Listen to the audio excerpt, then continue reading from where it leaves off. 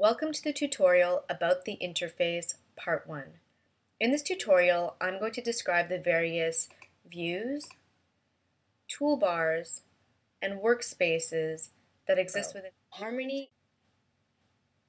So a view is Toon Boom's way of describing these gray windows or panels in the software. The name of the view is indicated on a tab in the top right corner of the view. So this would be the camera view. Here we have the timeline view. There's the tool properties view and the library view. So as you can see, more than one view can exist in a given area, and you can access these views by clicking on the various tabs.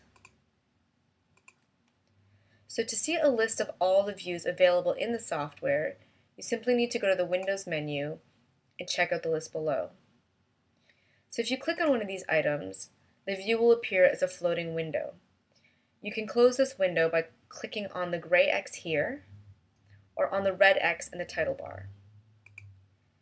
If you try to open a view that already exists and is visible in the interface, such as the tool properties, so we see it here, the software will react as if nothing happened, but that's only because the view is already available.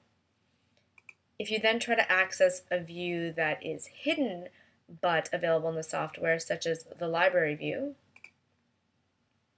the software will open it as a floating window, but it'll gray out and deny access to the other version of the view, which if you think about it makes sense. So you can really only work in this floating version of the library view. So views can be moved around, and you do this by grabbing the tab, dragging it, and releasing the mouse. So here the color view is now a floating window. You can resize this window, and you can actually dock this window into a new space that did not previously exist in the interface. And you do this by grabbing the tab. You have to make a distinction between the tab and the title bar of the window. You can grab the title bar and drag the view around, but you can't really do much else with it. You can't dock it anywhere else in the interface. You can't create a new space in the interface. To do that, you really have to grab the tab and then drag it into an area. You'll see usually a white outline that'll show you the shape that this view will take when docked. So once you create a new docked area, you can grab the edges of any of the views and drag them around to resize. You can also click on these little tabs to expand the view momentarily while you work in it, and then if you want to see the hidden view again, you just need to click on it again. You can also dock this view with other views. So previously the color view was docked with the network view, but now you might want to dock it with the tool properties in the library. So you do this by grabbing the tab and dragging it over the other tabs. So now it's a part of this area. Then if you want to close it, you just need to click on the X here.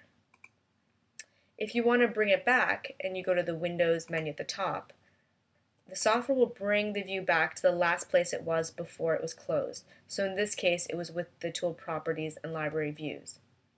If you then create a floating window from the color view and close it, when you try to bring it back, it will be a floating window.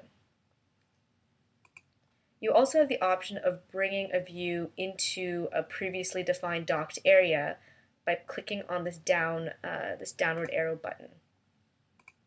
So now I've brought the color view back to where it was with the network. So now let's talk about toolbars. There are two types of toolbars in Harmony, top toolbars and view toolbars. So top toolbars are these toolbars here that are kind of generic toolbars that are applicable to the entire software, such as the file toolbar, we have the save and the open, your edit toolbar with the cut, copy, paste, undo, playback toolbar. So these are top toolbars. Once again, you can see the list of toolbars in the window menu by going to toolbars, and you see the list here. So anything with a check mark on it means that it's already visible in the software. Anything below this line is sort of a variable toolbar, and it's sort of dependent on what is visible in the software right now. So for example, we know that the camera view is visible, so we can click on this to get the camera view toolbar. But for example, here we have the network view is part of our current interface, but it's hidden behind the color view. So if we go to the Windows menu toolbar, we don't really see anything from the network view, even though I know that there is a network view toolbar. So what you can do is click the network view to bring it to the forefront, then go back into the same menu, and you'll see here now that the network view toolbar exists. So toolbars work in much the same way as the views. You can move them around, and you do this by grabbing the double bar at the front of a toolbar. So you can use this to drag it, to move it around, to release it completely from being docked and make it floating. You can dock it in an area of where another toolbar already exists, here with just the Tools toolbar. Or you can dock it in a view. So right now I just docked the File toolbar in the timeline view, even though it has nothing to do with the timeline view, but you can still put it there if you want. So if you accidentally close your floating toolbar like this, you can bring it back from this menu, Windows toolbars, and that was the File toolbar. And then you can take the toolbar and put it back where it previously was. So all this dragging around of views and toolbars leads me into the next topic of workspaces. So Harmony has 4 defined workspaces: the default, hand-drawn, compositing, and animating. You can access them through this display toolbar here, or once again from the Windows menu by going to Workspace, Workspace. So let's take a look at hand-drawn animation workspace. This workspace was sort of created with the panels and toolbars most needed by people doing hand-drawn animation. So the exposure sheet, the onion skinning, where you can put the keyframes, breakdowns, whatever. So it was designed like that. That's not to say that you can't move things around for when you do hand-drawn animation to be the way that you want. And then to save this new configuration, this new workspace that you're comfortable with as your own workspace. And you do this by going to the Windows menu and going to Workspace and choosing Save Workspace As.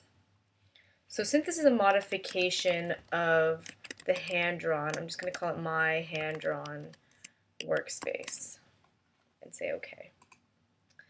So now this workspace appears in the drop-down list, the display toolbar drop-down list, as well as in the Windows Workspace menu. And if you make any adjustments to this workspace that you would again like to save, like you redock the file menu, for example, the file toolbar, I'm sorry, and you want to keep it there, then you actually have to save any changes like you would save changes to a file by going to Workspace, Save Workspace. Otherwise, if you close the software and you reopen it and you go to My Hand-Drawn Workspace, this toolbar would still be floating right here. So if you then decide that, maybe you're wrong about this, you're not really comfortable, you'd like to go back to the original, you can go back to the hand-drawn animation workspace at any time, or even the default workspace, which is the workspace that you see when you first launch the software. So we'll go back to that.